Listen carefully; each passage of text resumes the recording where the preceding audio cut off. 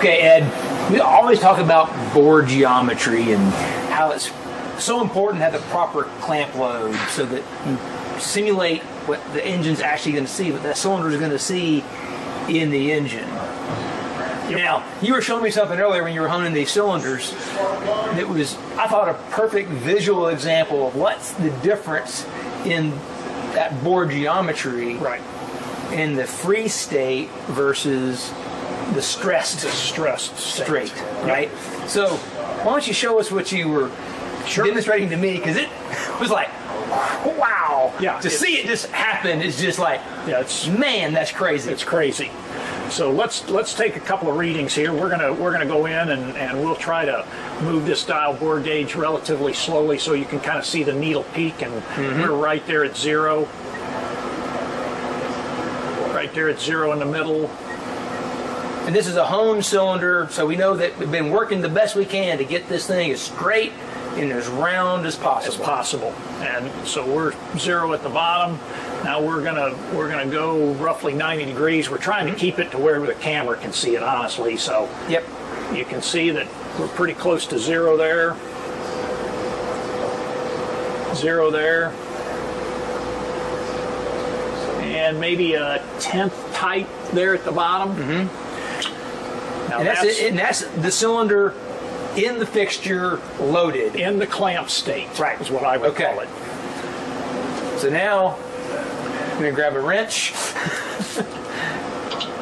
and you're just going to take the pressure off. All I'm going to do is take the pressure off, which is, you can see, is really a 1/4 of a turn. So you can see that we didn't load that terribly tight. It's still there. All right, wait for it. Now we're going to go back in, and we should be pretty close at the top, and we're going to be, there we go, 8/10 tight now in the middle, and then we get to the bottom, and we're thousandths and 3/10 tight. But then we turn it 90 degrees, and we're 0 at the top. We're big now in the middle by a 1/2 thousandths, and we get at the bottom, and we're big by 8/10.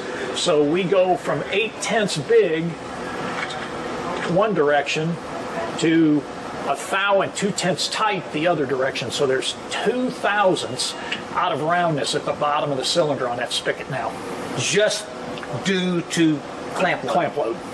So there's your 101 on bore geometry and why torque plates and clamp load is so important. Everything. Right. Well, you hear about Chuck Lynch, talking one of our previous things, and had a great article he wrote in Engine Professional magazine about, hey, when you're putting your torque plates on, you need to use the same gasket you're going to run, because it's going to make that difference. Same gasket, same thickness, same studs, same lube. Is it bolts or is it studs you're going to run with? All of that stuff plays a factor. And really, when you get into this stuff, this is what really accentuates it here. Now, this is air-cooled stuff. Scenario. Air-cooled. Like I said, because of the nature of the design of that cylinder, it's the most challenging. Yes, absolutely.